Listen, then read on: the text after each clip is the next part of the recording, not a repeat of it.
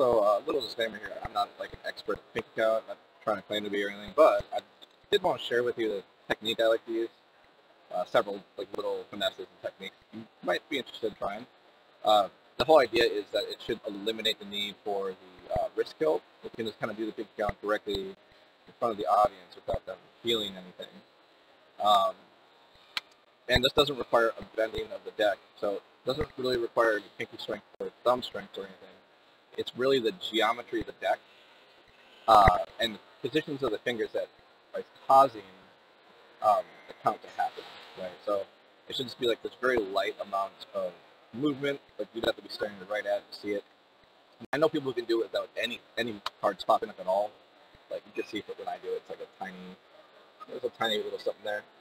But it is possible to do it with like virtually no movement there. So I'll kind of explain how I do it. And I don't want to get too advanced here because, I like to ramble on. So I'll just show you the grip position. So the important thing here is that you're holding the deck from essentially 2 points of contact. So think of it like almost like you're doing a bottom deal type of grip. We're going to start from an elevated grip. So the base of the bottom left of the packet in the middle thumb. And the middle finger is going to be about 2/3 the way up on the side here. And that's going to be putting pressure against the middle thumb. So you're holding the deck in an elevated grip between the middle thumb and the middle finger. These are the most important fingers. The other ones are kind of there just for stability and to help shape the bevel you're going to make. So the shape of the bevel is kind of like the geometry I'm talking about. And you can, I don't know if you call this I don't want to use the incorrect terminologies, but you can bevel, I call this a twisted bevel. So what you're doing is you're beveling the back edge here, but in turn you're also beveling the front edge here. So the top left is beveled, the bottom right is beveled. I call it like a twisted bevel. And that's what I like to use, because now I have something to put my thumb, some surface area here for my thumb to push forwards into. It's not bending down like this, it's pushing forwards like, almost like this. So it's pushing away from the deck. Not so much, it's not really pushing down though. And the reason I like this is because since the deck is beveled, if I push into the bevel, it actually does create a slight downward pressure, but it doesn't get seen in the muscle in the muscle movements.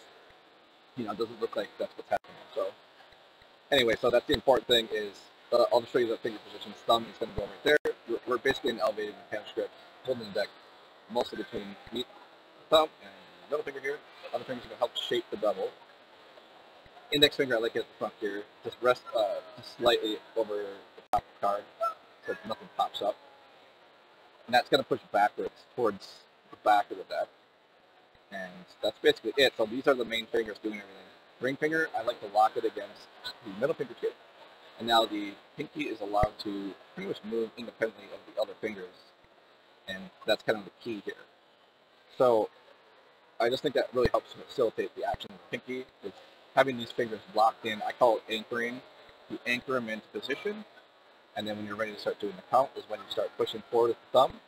And all you're going to do is just lightly kind of just graze the edge of the deck here, and that's what's going to facilitate the counting action. So you can add more or less pressure as you practice, but it should be this really light pop-up thing like this. You shouldn't really see the cards popping out. Once you're in this position, you can use your ring finger to engage that lip and reverse bevel slightly if you want to do the counts, or to do the turnover rather. See if I can explain that better. But this is essentially it. You're holding the deck like this. Okay, when you're ready, the pinky will come back here. The shallower of a grip, the better, because the pinky, I think, is easier to count if it's on the actual corner. But you can do it from the edge too, or here, or you can do it from here. I've seen people do it really nicely when it's actually on the corner, because you can really feel each card, like it's more tactile. Like I could really feel 2 clicks there pretty easily. And then all it is a matter of engaging that ring finger into that gap to actually fire the double. And I just like doing a burning style simulated push off. So once my ring finger's in there, I bring my thumb here. I can create that little shelf, which allows me to come in and tripod grip it, or I can do whatever I want from here, soft double, whatever style you want to do. So that's pretty much it for how I do it. Now, a couple finer details. You could also, so the bevel is really important, right? So you want to have this bevel, and the more extreme of a bevel you have, the easier it is to feel or to drag your finger across. Okay, but that looks kind of ugly, right?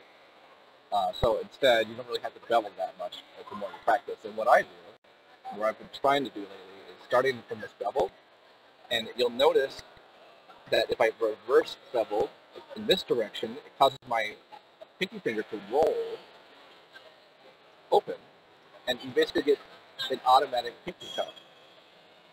Like if you do it correctly. Like I've been working on it, so I'm not very good at it yet, but you see what I mean? Like there's no bending or pressure here. It's just the geometry of the deck and the finger positions when you're changing the shape of that bevel, right? So you're using the fingers on the deck to kind of shape this bevel, kind of move the deck around like this and play around with your bevels and stuff and see what kind of bevels you can do. But that's kind of the bread and butter of how this works, is utilizing the bevel and to create a nice consistent kind of spacing between the cards. Now, you don't want a linear bevel, right? And it can be more of a parabolic shape. However, if you have clumpy cards, it's common for like two to get flush with each other, and then, so a newer deck is going to work much better for this technique. This deck is pretty jacked up, but it still will work for demonstration, right? So, but you do want to have a pretty clean, evenly spaced bevel here on the edge, at least when you start. And then if you want to try this technique of kind of reverse beveling with this, so it's extremely slight. You don't really notice it. It's like that. It literally automatically counts cards for you. If you have your pinky in a certain position, it'll start to automatically count cards. I think this is 4. Yeah. So, but anyway, that's just a little bit more advanced. You don't have to worry about that. You can just bevel that, get it in a bevel you like.